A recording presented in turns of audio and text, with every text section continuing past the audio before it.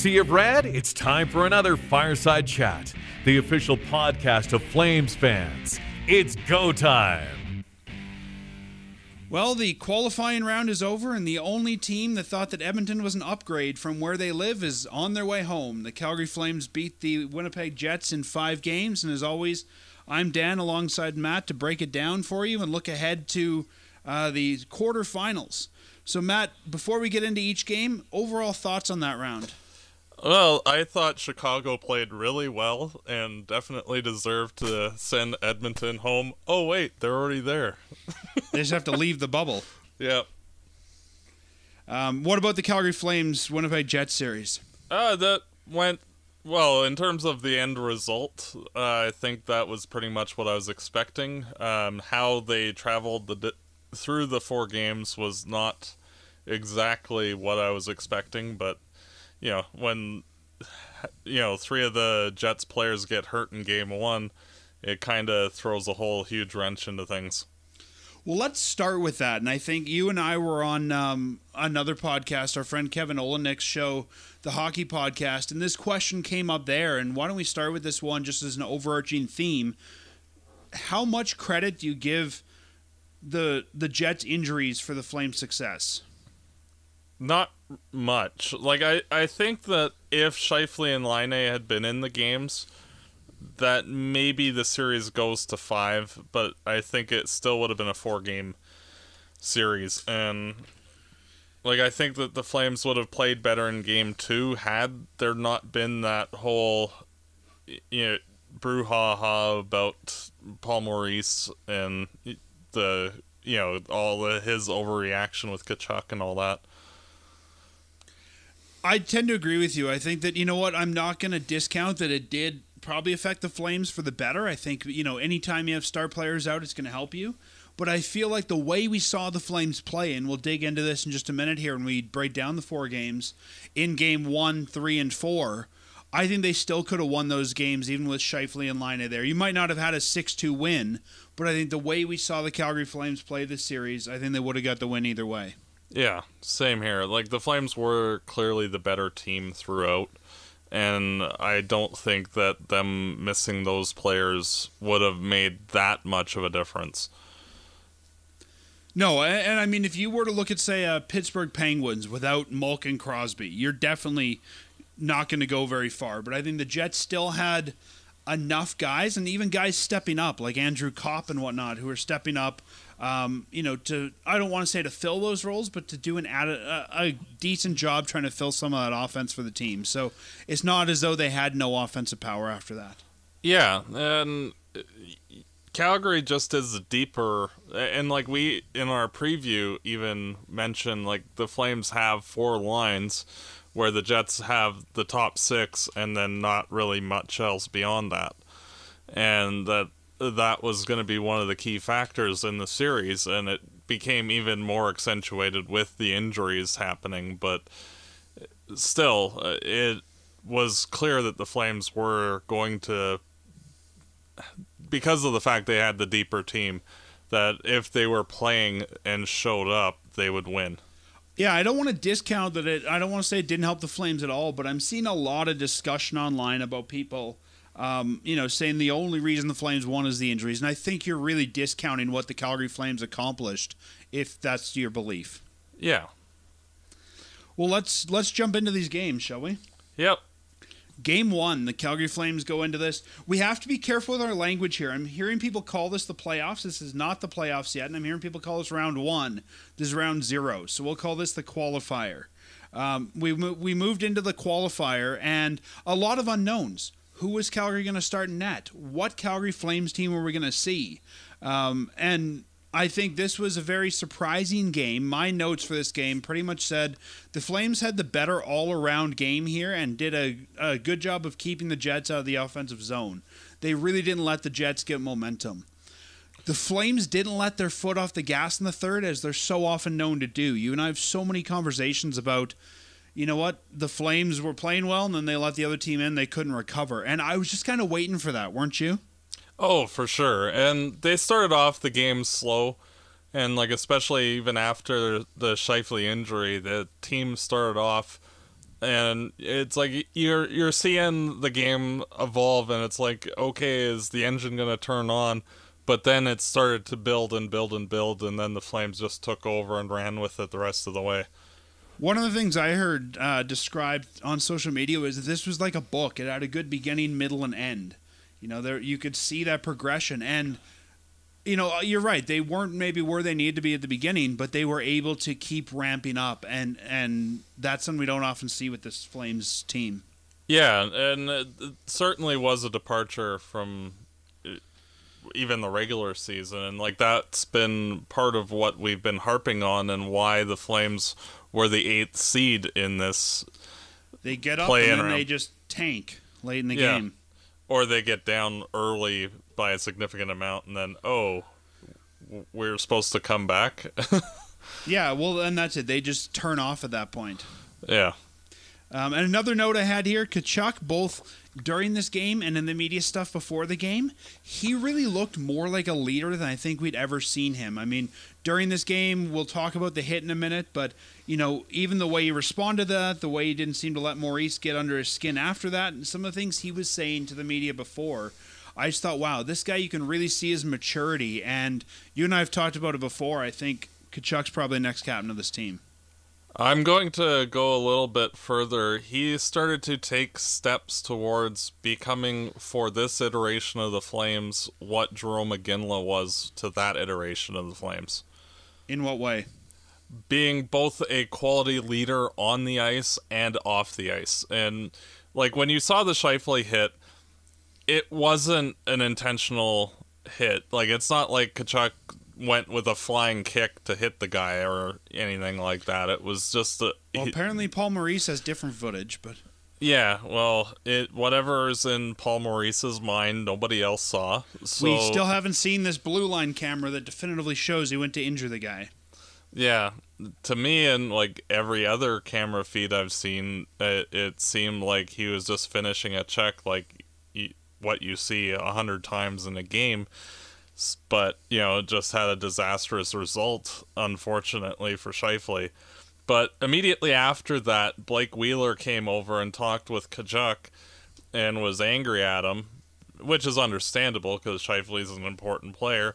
And the next time they were out there, Tkachuk instantly comes off the bench, drops the gloves, and, okay, let's go. Mm-hmm. And, you know, and just that level of respect of, okay, this bad thing happened. Let's go. Answer the bell right away. No questions asked. Even though Wheeler had like 4 inches on him and all that. Well, and that was the thing about Jarome, is he knew what to do at the right time for his team. Right? There was times to fight, times not to fight. Times that he needed to go get that big goal. And I think we're starting to see that with Tkachuk as well. He knows kind of what he needs to do to energize his team when. He's not just going out there to goon it up just because.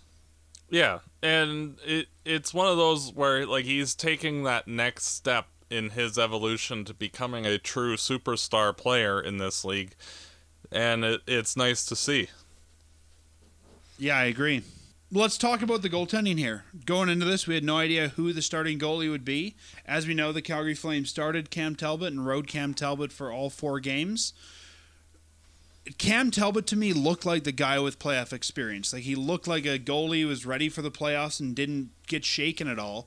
We know that David Rittich has had some struggles late in his seasons. He's had some knee injuries, elbow injuries, that sort of thing. Is that the decision you would have made if you were the coach? Well, to me, when I was looking at the game against Edmonton heading into this qualifying thing, it because of the overall talent level between Talbot and Rittich, they're basically comparable. It's going with who has the hot hand right now. And Rittich played rather poorly in that Oilers game, and Talbot played decently for his half. And you go with, because it's such a short series, you go with the guy who's looking better at the moment. And Talbot was the guy. And then he took the ball and ran with it. And I wouldn't have been surprised if, we lost game 1 to see David Riddick in for the first part of that back-to-back, game 2. Yeah. I think the coaches were ready to make that move, but I think Talbot showed, and it's weird because you and I talked going into the series about how the better goaltender is Hellebuck, but really the best goaltending performance came from Cam Talbot. Yeah, and Talbot, when he's on his game, can be one of the top goalies in the NHL. It's just when he's on his game. And for this series, he full marks. And I have to actually give more credit to the Flames' overall team defense because of the fact that they clogged up the middle of the ice. That whole home plate area usually had a few Flames players, including a forward or two, helping out to make sure that nobody from the Winnipeg got good scoring opportunities in that area. And so most of Winnipeg's shots throughout the series were from the point or the half wall, and those are relatively easy saves for any goaltender. Well, that's kind of what I meant earlier, and I was saying if the Flames played the way they did, I think even with Scheifele and Laine in the lineup, because they were limiting good shots, and even good players who don't get good shots aren't going to score that often. And you're right, Flames did a great job of flushing these guys to the sides and either making them shoot at bad angles or just making them put a puck on net for the sake of putting a puck on net a lot of times. Yeah, and when you look at the Jets' goals, like, they had to beat the Flames' defense. Like, it wasn't like there was, oh, this guy scored, and, like, everybody's off to the side and the guy's wide open. There wasn't anything like that. The players had to earn the opportunity to score on the Flames. And, thankfully that didn't happen too often in the series, but it was good to see that they contained them to only 6 goals in the 4 games. And I think, and this is something we'll probably talk about throughout these 4 games, but especially in this first game, special teams, so important in this game. The Flames had 3 special teams goals. They had the Goudreau power play goal, the Tobias Reeder shorthanded goal, and the Michael Backlund power play goal. And that's one of the things you and I have talked about during the regular season is, what, these guys are giving up a lot of good chances when they have the man advantage. And so it's really good to see that they're, I would say this whole series, not only capitalizing on the power plays, but keeping a lot of penalty kill goals out too. And I would say these first 2 games, the Flames took a lot of penalties. There was a lot of chances for the Jets to score those power play goals, but they did well on both sides of special teams. Yeah, and that's where having the penalty killers with Derek Ryan, Michael Backlund, and Mark Jankowski helps significantly, because those guys are all up the middle, are all excellent at killing penalties, and it makes the job for the other team harder when you have competent defenders, especially with all 4 of the forwards through the penalty kill. It's hard for the other team to get goals when they're facing good players. Like, the Flames were able to, I think, feast on some rather poor depth players for the Jets. And I think that's part of the reason why the Flames were able to score so many power play goals through the series. Poor depth players, and as you and I talked about before this series, poor defense. If you look at this Jets defense, there's really nobody on it. You've got Josh Morrissey, who I think we could all say is an NHL defenseman, Dylan DeMello, Dmitry Kulikov, Neil Pionk, Nathan Bolio, and Tucker Poolman. Yeah. It's basically like Morrissey's the only guy that would be a top 4 defenseman on the Flames, and then everybody else. On most teams. Yeah. But everybody else would be in that third pairing or not in the lineup for I'll be honest, Calgary. when we were covering the Winnipeg series last show before this started, I looked at this and I went, I didn't even know Kulikov was still in the NHL. Same here, to be I assumed perfectly he'd gone honest. back to Russia or something. This just seems like a collection of bodies on defense, and the Flames capitalized on that, which, to their credit, they needed to. Which it makes sense. Like, you look at where the Jets were, like, they were one of the best teams in the NHL last season, and then they lost almost their entire defense core. And, like if you, say, kept Giordano and lost everybody else and replaced them with spare parts, the team's going to take a major hit.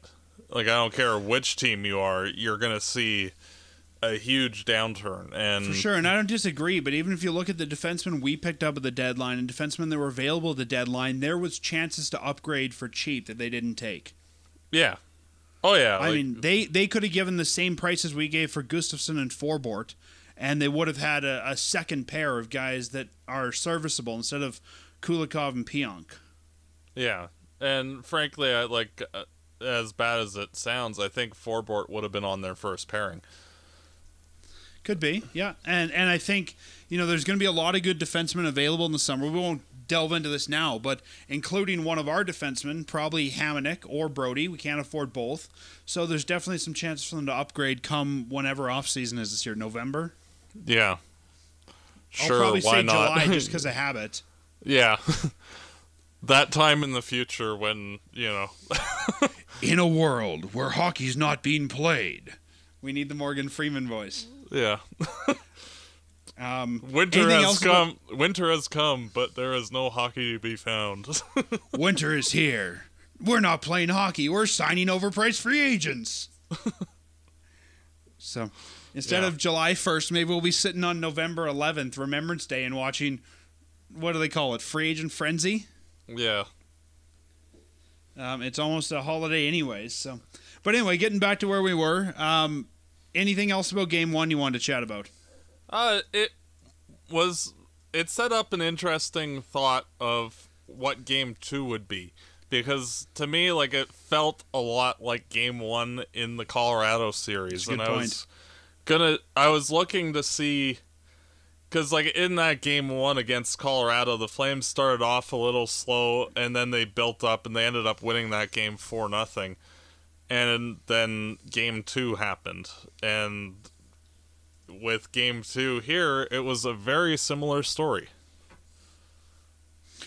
For sure, and I think you're right. You and I have also talked about the consistency of this team, and we got one good game out of them, and I wonder the same. Okay, are we going to get the same thing in Game 2? Or is this team going to, as you mentioned in the Colorado series, come out flat in Game 2 and almost underestimate their opponents? And, well, Game 2, the Flames did not win. They won 4-1 in the first game, and they lost 3-2 in the second game. This game, Scheifele and Laine were out for the whole game. Those two guys accounted for 26% of Winnipeg's goals this year. So, obviously, Winnipeg, you would think, sort of being depleted, the Jets probably would not have won this game, but they did. And I think this came down to the Flames underestimating their opponents. Some notes that I had here. In the first, I thought too many times the Flames only had one guy on offensive zone rushes. Like we were seeing in that first game, 2-3 guys rushing the net. And in this one, we'd have one guy, and you're not going to score like that. No, and there was no intensity from the Flames. It was like, oh, well, the Jets suck, so we'll eventually score. And, there was no actual work put into actually, trying or doing any of the things that you need to actually do to win a postseason game. And they seem like they did what they did so often in the season was they get down, they start just playing hockey and not playing by any system, and then everything starts to fall apart. And even in the second, we saw the Flames were down by 2, and they couldn't get the puck out of their end. They just kept throwing it from flame to flame in their end, and the Jets were getting a lot of really good shots at that point because the Flames couldn't get out of their end. And it just seemed like the Flames ran out of gas, as you and I have talked about, so early in this game. Yeah, and it was just such a frustrating, especially after they tied it, it's like they couldn't keep the foot on the gas, and they just allowed the game to slip away. And this basically, if the Winnipeg Jets were a better team, I think that they would have scored 7 or 8 goals against the Flames in this game. If they had a full top 6 and were playing well, the fact that they were so depleted, it was the reason why they only scored 3. And Calgary, it literally reminded me exactly of Game 2 against Colorado last year, where it was just so, like, even though the Flames outshot them 30-26, which was, starkly different last year, it just seemed like they couldn't get anything to go right at all. And I'm going, after this game, it was like, if they don't respond, we have to make major changes to this team, because, like, you can't just go through a whole season and then, it's time to actually show up, and you put up that kind of an effort. One thing I noticed in this one, it's something I've mentioned to you so often this season and last season, and really as long as I can remember, when the Flames get down, they start playing undisciplined hockey and they take more penalties. When the Flames lead in penalty minutes, they generally lose. In this one, they had 14 penalty minutes, tied with the Jets. But I would say a good portion of the reason the Flames lost here is they were playing far too much hockey shorthanded. Even though the Jets only got one power play goal, I thought they got a lot of good chances on the power play. Like the Flames and when you start getting that many penalty minutes, your lines get messed up. You're getting guys that are double shifting. They're getting tired. It messes a lot of things up. So I really think, as I've mentioned, when the Flames take too many penalty minutes, they lose the game, and that's what happened here. Yeah, it's like it all just builds and crescendos through the game, and like one mistake leads into like three more, which leads into three more, and it just snowballs. And when they're getting frustrated, they're letting their frustrations come out and get the better of them. Yeah, like they have to keep it simple, stupid, as they say. Yep. Well, after game 2, I was kind of worried about what we'd see the next night for the back-to-back with Winnipeg. I kind of worried, as we've seen so often with this team, they get down in a game like that, and it just builds on itself and builds on itself. And I honestly thought we would probably see them, going into game 3, I thought we'd probably see them lose both, just based on what we saw with game 2. But very different result. Calgary won this one 6-2. And I said in my notes here, the Flames played a much more disciplined first period than they did the night before, and they really got rewarded for that. Yeah, and like this was the game that I was really looking forward to after seeing how flat they were. How are you going to respond? And are you going to actually show up? And I thought that they had a very good effort throughout this game, and they kept everything. Frankly, I don't think that other than Winnipeg's 2 goals, I don't really think that they had any other scoring chances throughout the entire game. And I think that the Flames just kept putting it to them throughout the contest, all the way until it was 6-2. And yeah, I think just like you mentioned in the first game, I think the Flames did a really good job of limiting where the shots came from in this game. And even though the Jets technically put 35 pucks on net, there weren't a lot of really quality scoring shots or scoring chances for them. Yeah, and by the way, like this is one of the reasons why I'm always a little skeptical when people lead with Corsi arguments, because just because the Jets outshot the Flames that, they should have won that game. No. Teams that are doing poorly tend to throw everything at the net, trying to hope to get some bounce to go their way. And that was basically what was the case in this one. And frankly, I don't think that, despite facing 35 shots, I don't think Talbot was really tested much throughout the contest. Natural Stat Trick has a heat map for every game, and I find if I really want to get a better sense of what the shots were, I look at that because it shows where the shots were coming from. And I think that's a better, sort of not definitive, but a better look than Corsi at just the number of pucks on net of where did those pucks come from.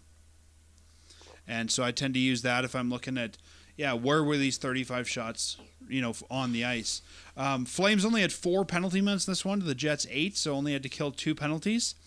And the Flames actually ended up capitalizing on those 8 minutes of Jets penalty time. The Flames scored 2 power play goals. Obviously, the Lindholm goal and the Monahan goal were both on the power play. Oh, and the Lucic goal as well. So, just like we talked about in the first game, the Flames really came out and capitalized on the special teams play.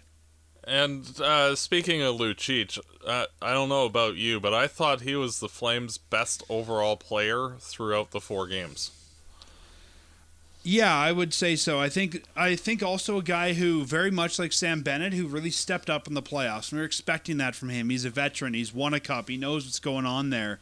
And I agree with you. He was sort of like we talked about with Tkachuk going into this. I think he knew what the team needed and when they needed it. I mean, we saw his fight in the last game there. You know, he knew, and you could see from his emotion. I mean, there was the time he was in the penalty box and we scored, and he's standing up, pumping his fists. Like, yeah, he was into it, and I agree with you. He was a really good part of the Flames lineup. Can we now say we won that trade with Edmonton? And we get a bonus third-round pick. So, you know, the next Adam Fox, come on down. Well, I mean, you know, people criticize that, but we got value for Adam Fox. Oh, yeah, I'm not arguing. But, you know, with the Flames drafting of late, like outside of the goaltenders, they've been hitting a lot of their second and third round picks. And the Flames haven't had a lot of high picks lately. No, but thankfully when they've had them, they've been hitting the mark with either good prospects like Dylan Dubé and NHLers like Dylan Dubé, or very good tradable assets like Adam Fox. So we'll see. And whether they use the pick or move the pick, we'll see what they do with it. Yeah, because you can always trade up or whatnot. Like, there's all sorts of different options. Throw it into another deal. Yeah, so it helps, and hopefully the Flames can utilize that in some way that benefits them. In this game, this second game of the back-to-back, Game 3, I really thought in this one, more than the other two, the players that needed to look good looked good. I mean, I thought Johnny looked good. We saw, you know, he got a goal, Monty got a goal, Lindholm got a goal, like, you know, Tkachuk got a goal. The guys that needed to look like the offensive power for the Flames did in this game, I thought. Yeah, and, like, I've heard some criticism of Gaudreau's line throughout, and the thing is that they're useful, like, even if they're not producing what they need to, with how the second and third line are playing and are bringing their game, those guys then get to face lesser defensemen. And, like, Gaudreau and Monahan always have to face the top pairing of the opposition. And it gives more time and space for the depth guys, and that's why the depth guys are so important. Because then if, say, like, the other team wants to throw out Morrissey against Tkachuk's line, well, then Gaudreau's line gets to face some rather poor guys instead, and it leads to more opportunities. And it's good both for the depth guys and for the Monahan line that with everybody kind of going a little bit, that it just puts even more pressure on the opposition's defense. Yeah, I'd agree with that. Should we move on to Game 4? Yep. Game 4, the elimination game. Best of 3 series. The Flames were up by 2 at this point, and they ended up winning the last game 4-0. 2 goals they scored in the first, and then 2 empty netters at the end of the game. This was the first time that the Calgary Flames scored first in this series. Winnipeg had scored the first goal in every other game. And I thought in this one, the Flames really made sure that Talbot could see the pucks he had to stop in the first period, like we've talked about the whole time. And I think more evident in this one, they really kept the Jets. Like, it's not. This is, I guess, the reason I keep mentioning this. This is not the way we saw the Flames play in the regular season. And if they would have played this way, they'd be a heck of a lot higher. They'd probably even be in the round robin right now. But it was nice to see this coming in. If they played like this all season, they're first in the West. Yeah, I agree. Like, you know, and it's not even like they just took their game and upped it. This is a different Calgary Flames strategy. Yeah, a different game plan. Well, the thing is that with the 4 months off, it seems that they've had a lot of time to focus on video, because this looks a lot more like what the type of defense that both Chicago and Boston used to throw out there when they were either going to the finals or in the cup. And that, you know, like, each interaction on the defensive side, the other guy, you know, you're basically saying to the other guy, if you beat me, that's great. You have to go beat the other guy in order to make a play, and like you have to beat us in several different ways in order to get a good scoring chance instead of here, walk on in. And and every time you confront the other team, you're causing more of a chance of a turnover, and if you're continually hounding them and not giving them any space to get any quality scoring chances, the puck's going to get turned over and you can go and attack. And yeah, I think this series, these 3 games the Flames won, this is the hardest I think we've seen them make their opponents work to get shots in the net in a long time. Honestly, I can't even remember seeing this from a Calgary Flames team since I was a kid, frankly. Like, even in the 03-04 Cup run, like, the Flames, they were good at shutting things down, but, like, not even in not playing as structured even as what we're seeing out of these guys right now. No, you're right. So, I mean, I thought in this game more than... I didn't write down a lot about the way the team played because I think it was very similar to games 1 and 3. But the notes I did make here, I thought that the Anderson-Hanifin pair had a really good night. I think Anderson had a good series overall, and he was also the first and only Flames D-man to score in this round. And I also thought the Dubé-Bennett pairing worked well. They put those guys with other guys throughout the night, but I thought those two were playing off each other really well. Yeah, and I think that at moving forward, having that being the third line of Lucic, Bennett, and Dubé might be a good one for the foreseeable future, and like even into next season and beyond, just because of the fact that they seem to complement each other very well. Yeah, I think at one point they tried those guys in the wings with Monahan between them, but they were with Lucic for most of the night. Yeah, and I like the idea of having Sam Bennett up the middle, and he seems to play better there for whatever reason, and I think that keeping him as a center makes a lot of things easier for this team moving forward. Yeah, I think he's like Lindholm. I think he's probably a guy that eventually will find his way full-time as a center iceman, but a guy that you can put on the wing when you need to and be comfortable with the way he'll play there. Yeah. But I thought good night for Dubé, good night for Bennett, a good night for the entire team. Obviously, shutout in the qualifier, which we don't see very often. 11 Flames scored in this series, and Anderson being the only defenseman to score. So I think when I hear that number, I think this is exactly what we needed last year in Colorado and didn't get, which was everybody firing all cylinders. We kind of saw our first line disappear in that Colorado series, and the depth guys trying to pick up the slack. And here we're getting the first line, the depth guys, like we're getting scoring throughout the Flames lineup. That means 10 different forwards scored a goal.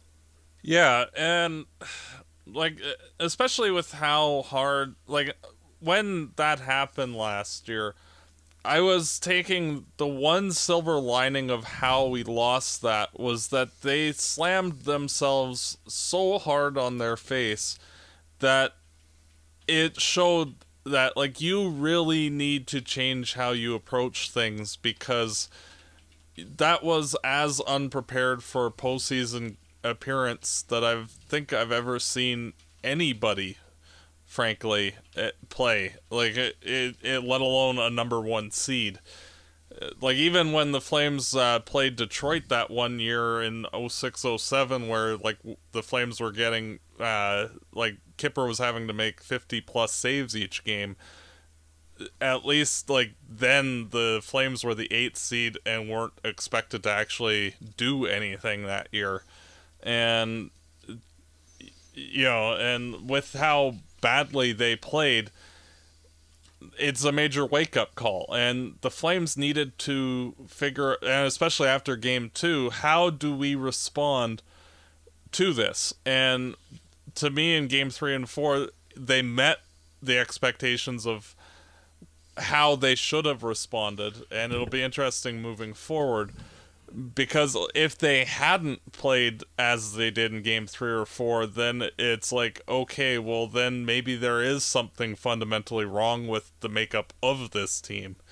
And that they just can't get it going. And so I agree with you. You heard me even say this season, maybe it's time to move on from Goudreau, maybe it's time to move on from Monahan, but if they can keep performing the way they did in this qualifier, I think we can keep this core together. Yeah. And the question is if it can continue. Well, like, that's why, like, I've always been, like, especially seeing the talent level in this core group, like, that's why my predictions with this team have always been overly optimistic, because, like, I always look at the raw talent and go, okay, well, you guys should be kicking because you guys have the talent to kick out. And yet, the follow-through with the actual motivation on how to play the game properly and learning how to actually utilize those talents effectively has not, up to this point, reached the expectations that the talent level should be garnering. And if, like, frankly, like, with the 4 teams that were in the play-in round, like, that were above everybody else and didn't have to worry about getting eliminated, frankly, I think the Flames are better than 3 of them in terms of just raw talent, with only the Avalanche being better. And yet the wherewithal and how they deploy that talent has been the question mark. Yeah, well, I mean, and that's the thing. You've looked at this team a lot as what they bring on paper, and I think we can all agree that for 3, probably 4 of the last, let's call it the last 4 years, this team has underperformed what they should be. Yeah. And, you know, like, sometimes, like, that series against Anaheim, it wasn't the Flames' fault that the goaltender turned into a complete sieve. No, but they also didn't have playoff goaltending that year. Yeah. And, like, they did underperform, frankly, basically ever since the 14-15 season. And it'll be interesting to see how this team, like, now that they've qualified for the playoffs, how they'll actually respond against the Dallas Stars. Well, let's move on to that. The Calgary Flames have qualified for the Stanley Cup playoffs. They're one of the final 16 teams. This is the first time since 2008 and 2009 that the team has made the playoffs 2 years in a row. And you and I kind of joked about that coming into the season. Well, this is a non-playoff year because last year was a playoff year. We'll talk to you again in 2021. So again, good to see them break that. The best stat that I heard was that this was the first series win for any team in Edmonton since 2006. So, and it's the first team, I actually heard as well, that's the first time a team has won a postseason game in this building. Yep, and series. So, yeah, it's all good. And with everything shaking down the way it has, the Calgary Flames take on the Dallas Stars, as Matt said. Yeah, an interesting matchup that hasn't been since the early 80s when they were the Minnesota North Stars that these two teams have faced off against one another. I remember a couple times in the 90s, the Oilers and the Stars sort of had a heated thing where they were every year almost playing each other. But yeah, you're right. There's really, I would say these two teams have played good games against each other in the last 2-3 years that I can remember. They always seem to be competitive, fun games. But yeah, there's really been no implication in those games at all. So it'll be interesting to see what the vibe is like on the ice for these guys. Yeah, well, I expect with the makeup of each of these teams that it'll be an interesting series. In a lot of ways, they actually remind me of the San Jose Sharks, actually. How so? A lot of veteran guys and more of a veteran-laden team with a decent goaltender and not a huge amount of youth other than the 2 good young defensemen that they have.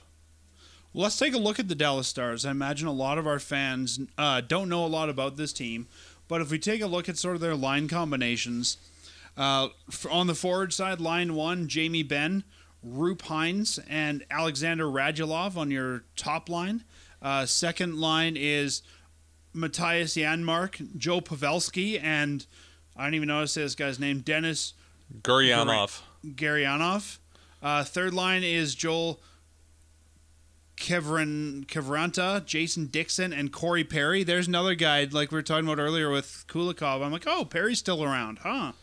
And then Cogliano, Faxa, and Blake Como, another guy I'm surprised still around. Cogliano, for me, was the guy that I'm like, oh, I didn't even know he played for the Stars. So, yeah. Huh, yeah.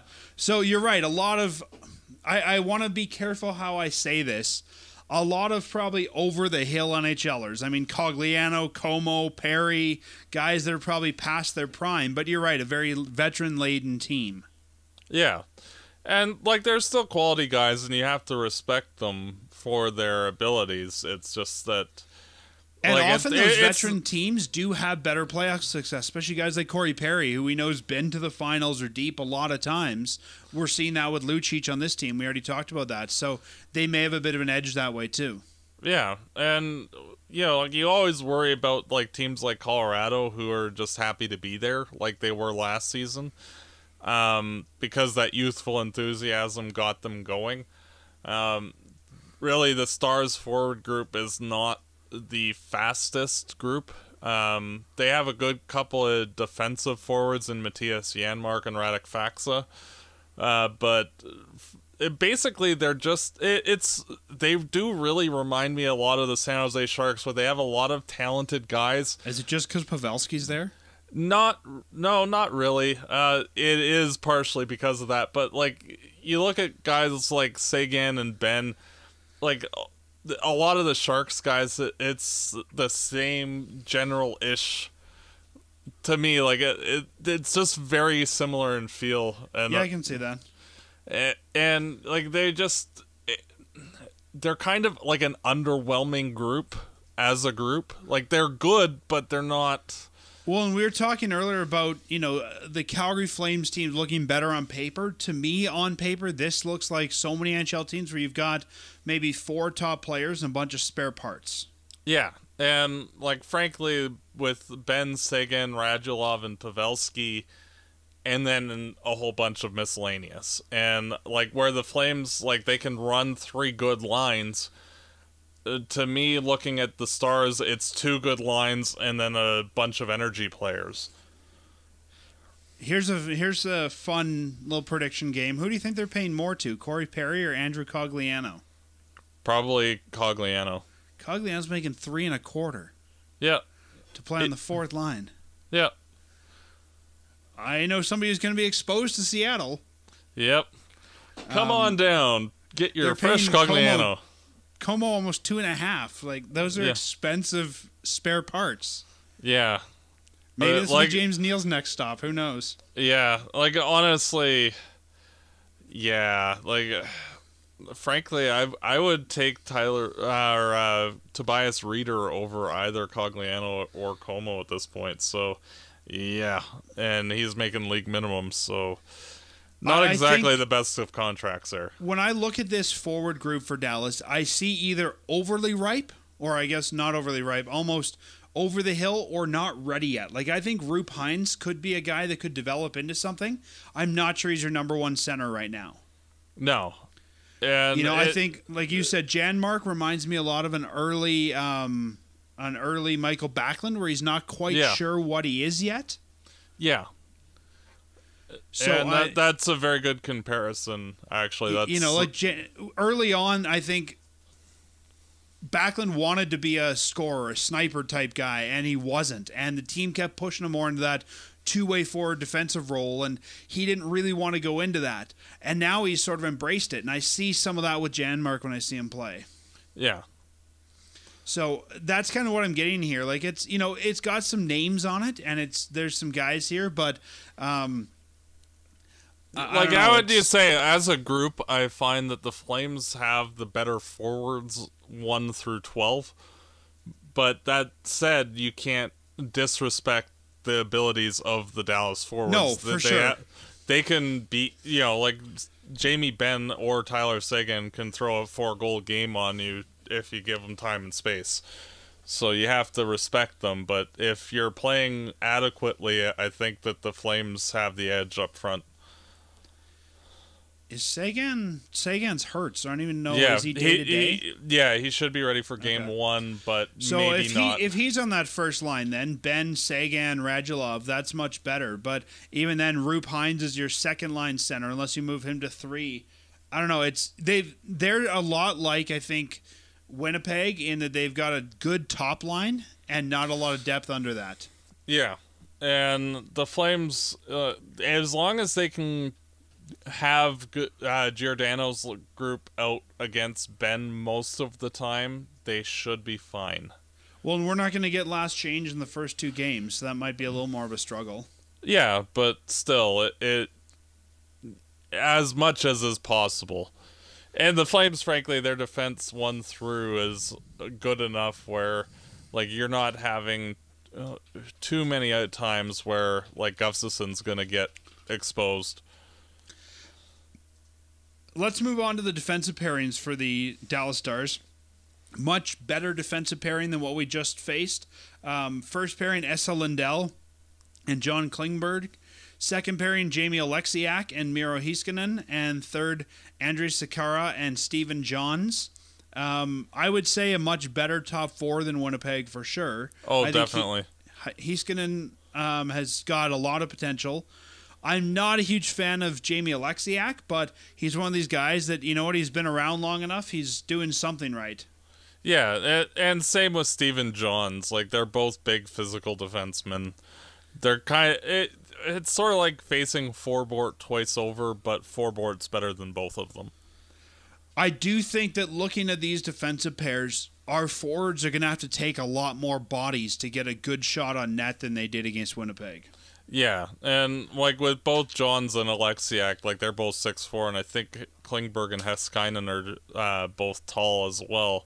So like it's gonna be a little bit more difficult than what they've just faced, but it's doable. Like the Jets' defense is very much good on the offensive side of it. Klingberg and Heiskanen are both excellent, but for the defensive play, they're not that good.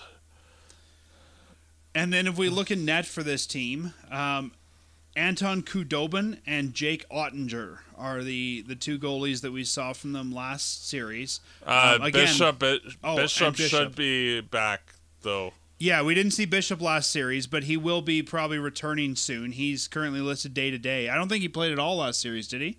I'm not sure. Okay, I didn't really watch them. So Ottinger probably won't get any games, so it'll be Ben Bishop and Anton Khudobin. And I think really Bishop is... The Flames have had troubles, it feels like, with Bishop in the past. And I think Bishop could be the difference maker for Dallas.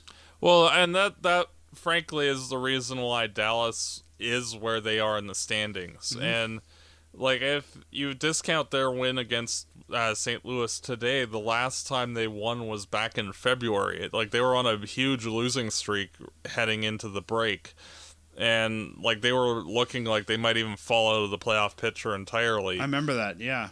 And it's one of those weird situations that the Flames are in with a team that up front is not... Like, they're not the best team for, like, the 18 skaters. Like, there are better teams out there. And frankly, I think the Flames included in that. If you're talking both as a defense core and a forward group, I think the Flames have the edge.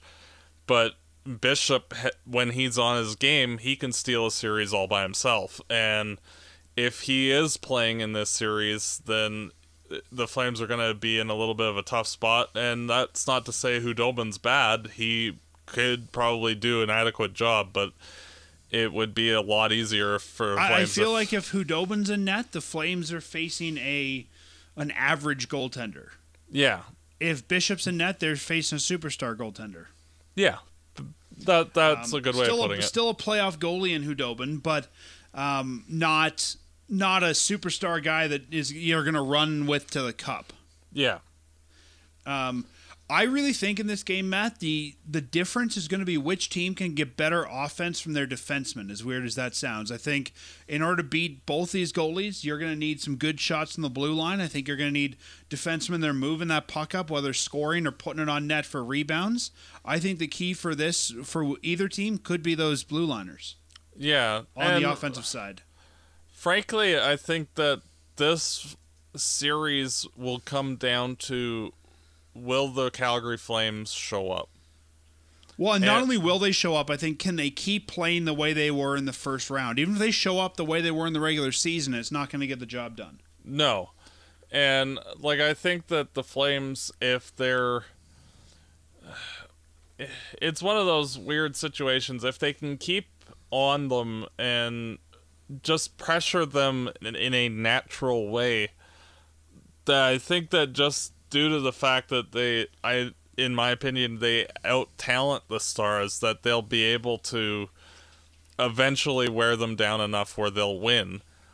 It's just that they have to actually put the work in. And is that going to happen?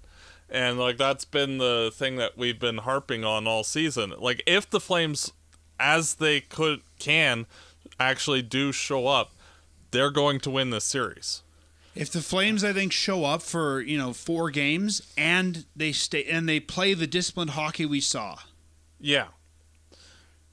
But if they're showing up and they're playing without a man for most of those games, it's going to be tough to win against the Stars. Yeah, like if they get overconfident or cocky, or like especially if they win like the first game or two and get overconfident, like things could turn on their head really quickly, and that could be it very quickly for Calgary. I know this is probably a bad thing to say. In some ways, I'm kind of hoping Calgary loses the first game because I think it's going to be a good way to keep them humble. Yeah, I could see that. I mean, you always like to see a sweep and stuff, but I think the way they responded after the Winnipeg loss, we saw a much better team afterwards. I think if Calgary were to lose the game on the 11th, we would see a much more focused team after that. Yeah, the thing I worry about with game 1 is if they win that game handily and like beat the tar out of them, that they'll just... we see the same thing in the Winnipeg series where they stop. Yeah, and it's like, oh, that's easy. We don't need to try. The only worry I have is that I love the way the Flames played in the qualifier, but that style's taxing on the players. It's hard to do for 4 rounds, especially if you're not used to it. I wonder when they're going to start to get injuries or get guys that are hurt because of that. But, I think you can do it for at least 1 round here. And like I said, I think the biggest thing is going to be the defenseman and who can get more offense there.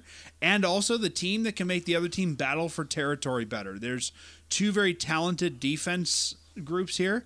I think the ones that can find the open shooting lane, which is going to be hard with both these teams, is going to be the ones going to score more. And like it's one of those things that if the Flames can roll their top 3 lines one right after another and wear the other team down, like we had success against the Stars in the regular season. They won 2 of the 3 games, and the last one 5-1. And if the Flames can play their game, they are the better team in terms of talent. It's just, can they show up? And that's, and especially after last season, if they want to prove to themselves that that was an aberration and that they aren't broken as a team, they need to take it to the Jets. The Stars, and take them out behind the woodshed and, The other thing that you've heard me talk a lot about in the regular season, and we didn't see, I didn't think, in the qualifier, tell me if you would disagree, we didn't see the Flames playing with their food, as I've said. We didn't see them just passing the puck around in the O-zone for the sake of moving the puck. They would have maybe 2 or 3 passes, and then they'd find a way to put it on or close to the net. But so often we see the Flames, one D-man to the other. That D-man back to the first one. In the second game, in the power plays in that, the defense for the Jets, they didn't have to move. No. At all. And it's like, okay, you want to burn your own penalty or power play opportunity, fine. Yeah, but so often the Flames will do that even strength, and it's like, just put the puck on the net, and then, of course, somebody comes and takes it from our defensemen while they're playing with it, and now we got to go all the way back to our end. So I think that'll be important, too, is just put the puck towards the net. It doesn't have to go on net all the time, but the more you can put it in the corner, the better chance your forwards have to dig it out and put it near the net. Yeah, and the more pressure that you can continually get on the Stars, because the Flames are the better team, that, you know, eventually you'll create those holes and score. It's all about the details. And if the Flames can play detailed hockey consistently, they could go far. But it's if. And if they've learned their lessons and reviewed the tape from Game 3 and 4 and, hey, we did X, Y, and Z, and we absolutely took it to the Jets and won 10-2 over the 2 games. Well, let's do that. You know, if they can learn those lessons and keep with it, they should be fine.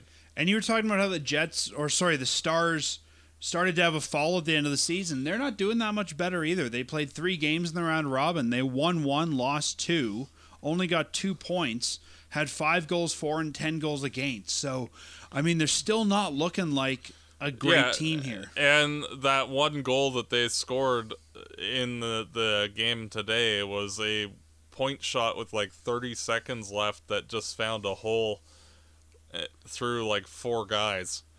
Otherwise, they wouldn't have even scored or won, and we'd be talking about the St. Louis Blues right now. I think really the biggest question for Game 1 is if the Flames can keep playing the way they were playing and the Stars keep playing the way they were playing, the Flames are going to win. The Stars, I think, have to rise to the Flames level, or the Flames have to fall to the Stars level. I know it sounds convoluted, but if the two teams kind of keep riding the trains they're on, I think the Flames win this one. It's either going to have to be the Flames fall or the Jets rise to the occasion. Yeah, does that make sense? Well, frankly, like, if things go as you said, this is a 5-game series, and we're talking about either Vegas or St. Louis in the next round. And, you know, it's one of those things that, just like last season, I don't really think that the Avalanche beat the Flames. I think the Flames beat the Flames. And I think that if the Flames fall to the Stars, it won't be because anything Dallas did. Well, let's talk about that. So last year the Flames went out in the first. This is a team that's every second year, it seems, making the playoffs and going out in the first. If the Flames go out in the first round to Dallas, I'm going to knock on wood, my IKEA desk here that's not really wood, it's veneer over sawdust. If the Flames go out in the first round, is there any way that you can say this team still accomplished something? They were still better than last year. And to me, I think just what you said, if the Flames go down fighting and they go in with a fight, I think we can say that they learned and they made progress from last year. If they roll over and die again, I think you've got to look at blowing this team up. Yeah, and that's the key. Like, I honestly don't care if the Flames lose a series if you go down punching. Say like in the 04 Cup run when the Flames lost to Tampa Bay. You know, it sucked that they didn't win the Cup, but, you know, Tampa... They did win the Cup. It was in, Matt. Yeah, I know, but, you know, it doesn't say that in the scorebook, so you gotta go with it. But Tampa, for, you know, like, they gave it their all to Tampa, and they didn't quite have enough in the tank, and that was the difference. But you know, it's not like the Flames were outclassed and got swept like the Florida Panthers in '96. It's one of those things that, you know, if they can go mano a mano and lose, oh well, you know, great, you gave it your all and you'd lost, so what? Yeah, if these guys can go down fighting, I think we can almost wring at least another season out of this core. If they just roll over and die, I think it shows, you know what, we need some guys that do want to do this and can do this to come in the offseason. Yeah, and that's where you start to see certain players that cycling them out for even just other versions of the same guy, just to get a different personality group in the team. Yeah, for sure. Well, I think that's probably as much as we want to preview the Stars. Anything else you want to say about the Stars going into this? Not really.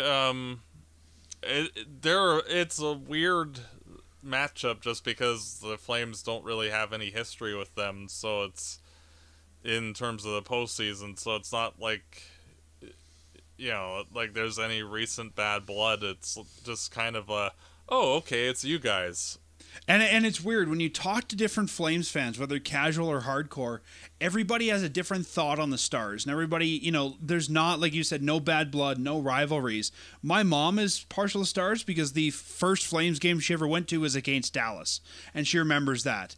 And, the Flames ended up, I think, losing OT. She's like, oh, they're a tough team. But yeah, there's a team that has all sorts of opinions, but there's nobody out there, pro or con. You don't see anyone wearing a Dallas jersey around Calgary like you do Edmonton and Vancouver. But you also don't see anyone who's out there, I hate the Dallas Stars. Yeah, it's like they're there. Like it's sort of like the Minnesota Wild. It's like, okay, you exist. Okay. It's interesting you compared those two teams because they used to be the Minnesota North Stars. Yeah. Where they just kind of existed too. That's why they left. Yeah, it's like even like Colorado last year, we didn't have a playoff series against them, but we were in the same division for so many years that there was some bad blood just because of that, and like there was history there. And I feel like Colorado was also a good team for so many years. When they had Sakic and Forsberg and all that, I think there's still a little bit of that rub that, we beat the Avalanche. Yeah, true enough. And Dallas has had some cups, but I don't look at them as a real a real winner in the NHL for a long time. Yeah. Like there's not a ton of difference between, say, them and the Hurricanes. Like, yeah, they won a cup. I hate Ducks. to say this, but they've almost been they could be replaced with generic playoff team 5. Yeah. Like they're a good team, but they haven't done anything where you're going to look back and go, those Dallas Stars of the mid-2000s, even though they didn't win, they were blank. Well, you hit it right on the head. They were blank. But you know what I mean? Like there's teams we look at that even though they don't win, we can say, wow, they were really tough, or wow, they had great offensive weapons, or that goaltender. You're not going to look back at the Dallas Stars of the mid-2000s and go, oh, that Dallas Stars, they were something. Yeah, that Marty Turco could pass the puck, and now goalies I can't feel do like, that honestly, anymore. Okay, maybe that's the thing. If I look at Dallas, their sort of legacy in my mind, they've always had a good goalie. Yeah. Like that's when I'm just thinking casually. I'm not looking at any stats or any rosters. Every time I think of Dallas, I think Dallas has a good goalie. Like just the Dallas goalies are sticking out in my mind. Yeah, like even extending back, like even before Ed Belfour, like they had Andy Moog there briefly, and then Turco for all those years, and now Bishop, and it's pretty much synonymous, Dallas, and good goaltending, and like there's some and hopefully that won't be the bane of our existence this round. Yeah. Oh, it'll be interesting to see. Like the Flames already defeated one Vezina candidate, so if they have it in them to do that to Hellebuck, that they need to not have the concern about the goalie being in their head. Like they can beat anybody. Yeah, and I think that Cam Talbot showed, we have just as good a goalie as anybody else. Yeah. Well, let's talk about the schedule for this round. Obviously, this is a 7-game series again, unlike the best of 5 that we saw earlier. So 7 games have been scheduled. We have times for the first 4. Matt, the last 3 are now to be determined. We were looking at the schedule earlier, and the last 2 are scheduled for midnight. So they've now changed those back to be determined. But the first game against the Dallas Stars, we will be the away team, and it will be on Tuesday the 11th, 3:30 p.m. Mountain Time. Then Thursday the 13th and 8:30 p.m. Mountain Time will be the second game, and a back-to-back there. Friday we're the home team, again at 8:30 Mountain Time, so another late game. Then we get Saturday off, and we come back on Sunday the 16th for a matinee. Not something the Flames are doing well with, but we get that matinee game. And then if needed, the other 3 games will be the 18th, the 20th, and the 22nd, with times to be determined. So really all over the board for times here. We have a 3:30 start, an 8:30 start, an 8:30 start, and a 12 start. No 3/4 after the hour starts. It was so weird last round that we had a 45 after start. Yeah. Well, one good thing is that for the first 3 games, it's 3 games in 4 nights, and with Bishop and Seguin being day-to-day and still questionable for even game 1, that it'll be tough for those guys to get in and be ready to go for 3 games in 4 nights. Like, it'll be tough for them, even if they are ready to go. Well, and even with Bishop, if he's still sort of day-to-day, I don't know they would play him in both of the back-to-backs unless they're desperate. I think you might see Hudobin play in one of those if Bishop's not 100%. Yeah, and so hopefully the Flames can capitalize on any flaws that they might have and just take it to them. Like, the Flames really need to be ready for 5:30 on Tuesday. Let's 3:30. Go. Oh, 5:30 Eastern. My mistake. If they're ready at 5:30, we're screwed. That's the way that they've played so many games already. Yeah. It's just give the other team the first period, and we'll come out in the second and beat you. Yeah. Well, be ready for the opening puck drop then, and whenever they decide to drop it. Yeah. Yeah. No, I agree. I think the Flames and I was thinking about this going into the series. We've had 4 days of rest. We last played Thursday, so we have Friday, Saturday, Sunday, Monday off. I think after that last series, I don't think the time off is going to affect the Flames. I think it's actually going to help them to rest up a little bit because that was probably a very grueling series the way the Flames were playing. Yeah, and the Flames just need to engage physically, but not. One of the things I've noticed is that they get a little enthusiastic with the hitting, trying to be like Furland was against Vancouver that one year. And it gets them off of their game. It was more evident in the Edmonton pre-qualifier game where, like, for the first 10 minutes, the Flames were just running around trying to hit the Oilers, and it caused them to go down 2-0. Well, I think a lot of these guys just haven't hit anything since March, True. So they were just excited to be back on the ice. Yeah, true enough. I won't make a joke about how it's been COVID. The guys can't hit this, but yeah, I mean, some of them just haven't hit anything of any kind since March. So, Not going there. and it was also the Oilers, right? There was some bad blood there. I think there was some guys wanting to lay some hits on some of their foes. I think if we would have seen that preseason game against Dallas or Winnipeg or Toronto, I think you wouldn't have seen as many hits. Yeah, true enough. And, I mean, that was very much a symptom of I'd call it the Battle of Alberta all year. We saw a goalie fight this year in the Battle of Alberta. Like, things got heated this year between the two. Yeah, and I think that the Flames just need to have controlled aggression and try to wear the Stars down. And I think that, like, if the Flames are going to be successful throughout the playoffs, like, even if they get past Dallas, that they're going to have to physically engage and be on the other teams and finish their checks, but, like, do things responsibly at the same time. For sure. And I think, and we sort of hinted on it earlier as well, we're going to need that first line to really limit its minutes as well. Because if you're going to get into the next round, you need Johnny, Monty, and Lindy to all be ready to go. So I think you need to get your depth scorers doing their thing early in this round, because if those guys tire out, then round 2 we end up with what we had in Colorado last year. Yeah. And I'm just glad that the Flames can't play Colorado until the conference finals if, they can get there. Who does Colorado play? They play the Arizona Coyotes. And with how it works, they would play...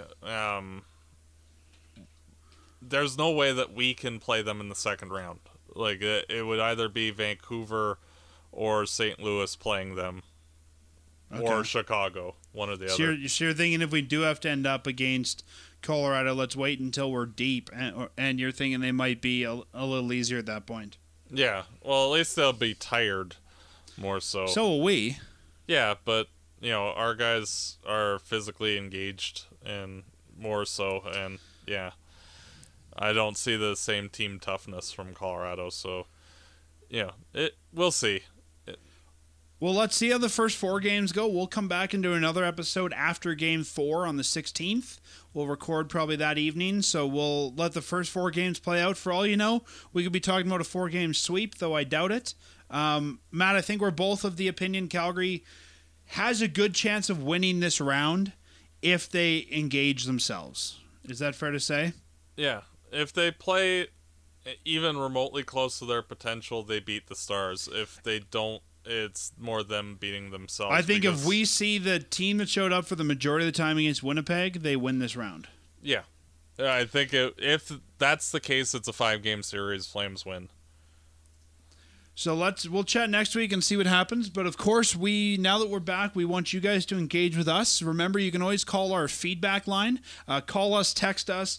Let us know your thoughts during these 4 games. You can reach us on the phone. Again, call or text at 587-200-7176. That number again is 587-200-7176. If you just want to tell us who you thought was good tonight or your favorite moment of a game, feel free to call us, text us, whatever. You can also get a hold of us on Twitter. We're at Fireside Podcast. Tweet us there, follow us there, see what we're talking about. We often talk about the game, after the game, stuff like that. And on Facebook, we're facebook.com/Fireside Chat. So again, follow us there. We have news going into the games, some news during the games. Let us know what you think of the game. We want to hear from you guys because this is the fun time to be a Flames fan, is in the playoffs. And the more we can engage with each other, the more fun this is going to be. And the most fun thing was Chicago beating Edmonton. All the host cities are out. Yeah. I just hope that Edmonton doesn't ruin Lafreniere too. Okay, we won't talk too much about the Oilers, but I think Ken Holland is smart enough that if they get that first overall pick, he would move it. You've heard me say on the show for years, they should move their pick. I think Holland's now finally a smart enough GM who might actually do that. Yeah. They need help. But I don't think Lafreniere is the guy that they need. They've got the forwards they need. They need defensemen. They need goalies. You can get whatever you want if you move the Lafreniere pick. Yeah. I know. I'm hoping that Florida, Minnesota, Nashville, or Winnipeg gets it more so than any of the other teams. We'll find out tomorrow night. Or I guess tomorrow during the day. Fun times. Round 2 of the draft lottery. Yep. Well, Matt, do you want to take us out? As always, go Flames, go. Fireside Chat is hosted by Dan Stevenson, co-hosted by Matt DeBorg. This episode produced and edited by Peter Marino. Fireside Chat is licensed under Creative Commons license. For full license details, visit firesidechat.ca.